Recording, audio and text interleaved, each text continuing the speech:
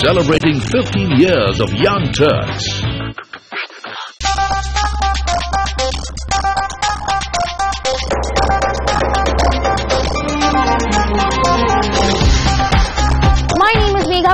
You're watching Young Turks, India's longest running show on entrepreneurship, and for the next 30 minutes I will be bringing you stories of startups, entrepreneurs and innovation right here from Israel.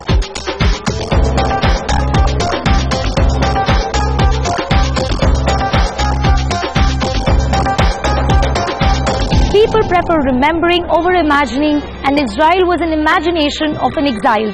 These were the opening lines of the best-selling novel, The Startup Nation by Dan Senor and Paul Singer. One of the many books that have tried to capture this phenomenon of Israel's economic miracle powered by its startups.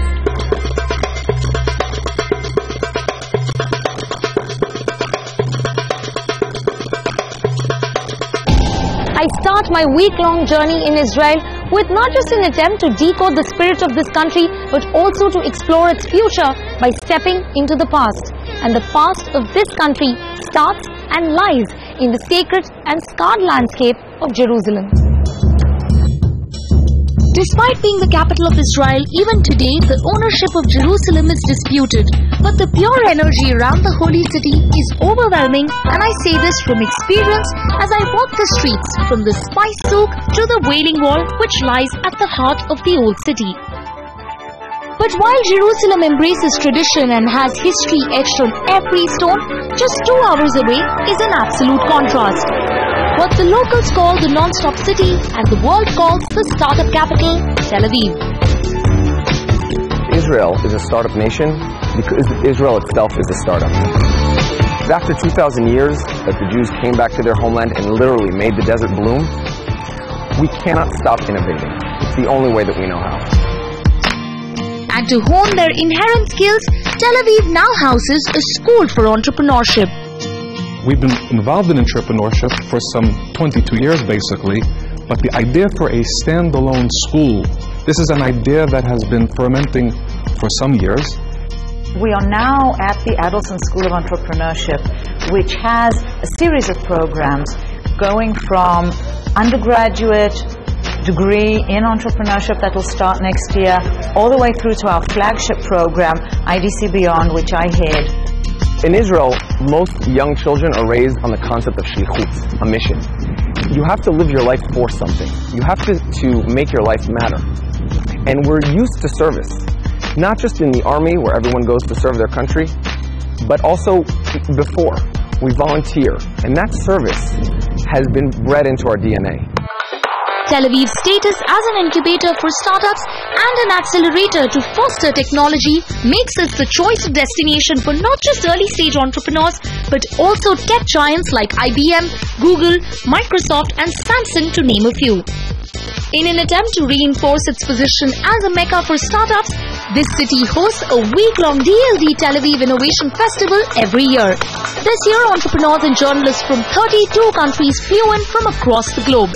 The theme for the festival this year was women entrepreneurship. So we kicked off the week by visiting Google's Tel Aviv campus, which runs a one-of-its-kind program for working moms. As opposed to popular belief, maternity leaves can be pretty taxing for working mothers. One day, you're super busy and occupied with work, and suddenly, all you're expected to think about are diapers. But in an attempt to make the most of this time, Google in Tel Aviv offers a program for young mothers to rethink their career and started a baby-friendly startup school for mothers called Campus for Moms. I'm an architect and interior designer. I had around 18 years in experience in technology. I have an older son, and in my first maternity leave I was going to these mom's courses, playing with the baby, and I was a bit bored. I didn't like the idea of, just doing nothing. I can't really go back to my old life and doing other things just because I'm expected to, because I have a baby. Most of the people think that having a family and building a startup is impossible, and I knew that it is possible, but I needed other women that also believe and have this inspiration. Google for Mom is an idea that was started by you, and you came up with this concept and pitched it to Google. What is it that Google has to offer? Do you provide them infrastructure? Do you provide them technology? Do you help them network? We offer them everything, a program for them to learn about their business plan, their product, their UX, their business model, everything that they really want to do. And Google has given them the opportunity to meet with other people around the world and to actually show their ideas to professionals. You know, it was also a lesson for me for how to get help from other people. I think the most interesting experience was the demo day. I was presenting a demo in front of the audience, and he was 1 month old or something like that. I actually left my job 2 months ago, and I'm working on my startup. Well, more power to these Israeli women, but doing us Indian proud are two Chandigarh-based entrepreneurs, Komal Talwar and Maushami Acharya, and here's a look at their stories. I'm Komal, I'm representing India here. My startup is called Excelpat Labs, and we're basically the world's largest and the most intelligent technology database. So technology searching and analysis is very, very time consuming. It's very costly. The technology databases are scattered all over the world. They're in different languages. So that's the pain point we were trying to address, to make it more automated, to make it faster, to make it easier for users to use. What we've tried to do is we've tried to license in all of the world's technology data from all over the world. It's about 100 million documents. So we work with a lot of top universities all over the world, including India. And what happens in those universities is that students have a lot of great ideas, right? And these are ideas that they want to take forward. They want to patent them. They want to file IP over it. So universities grapple with the issue of how do they test whether that idea is new or not. So for example, if you're looking for any ideas which are happening in the space of hiring a taxi through smartphones, you just put taxi hailing, smartphones, GPS.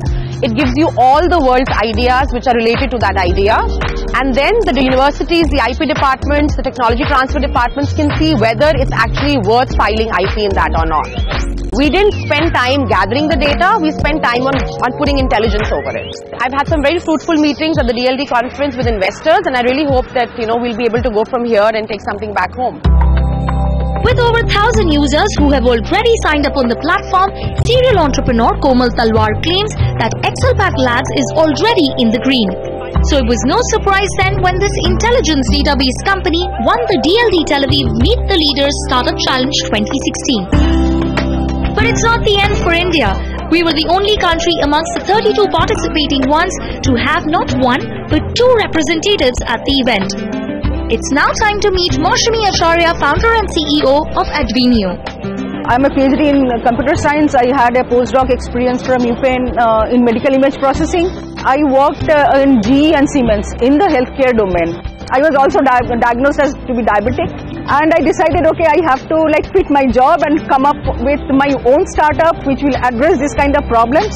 What Advenio essentially does is that it adds a layer of artificial intelligence and machine learning to diagnostic images of tuberculosis and retinal abnormalities. So Advenio's software can recognize a disease by simply looking at the image, thus aiding healthcare professionals with their diagnosis. So in the smartphone device sector, we are trying to solve other diseases like skin cancer, oral cancer. And Team Advenio hopes to achieve this target in the next 2 to 3 years. Through the week, I continued my startup hunt and had the opportunity to chat with a few more finalists of Start Tel Aviv.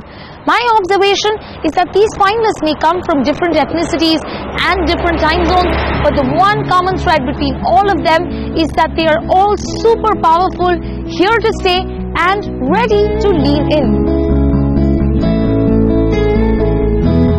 I'm Shama Sukul Lee, founder and CEO of Sunfed Meat from New Zealand.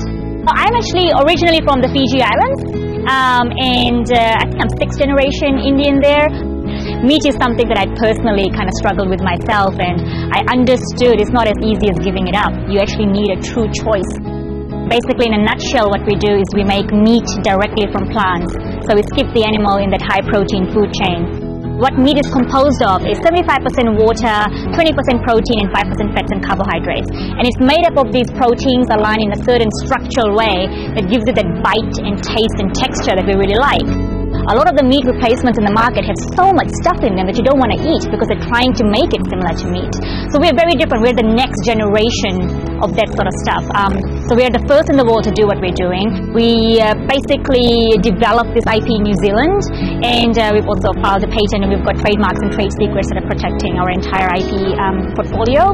It's healthier for you, it's better for the environment, it's better for the animals, and so we think it's a big win. I am Annika Salak. I am co-founder of Cleansight from Estonia. I was a project manager, so I had to deal with workers every day. It was like firefighting all the time, and now we have solution to help people like me.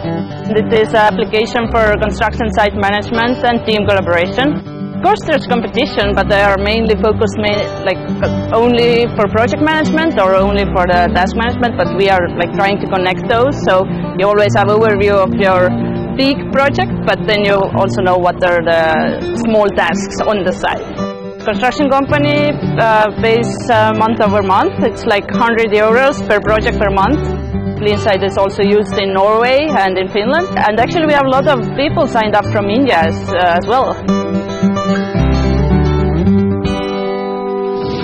In terms of development, I think for what we're doing, Israel is probably one of the best places in the world to do it in. Water doesn't produce water out of air. So what can investors back in India learn from investors in Israel? The trick is the partnership. In Israel, statistics show that for every dollar spent in the incubator program, there's over $6 of private funding.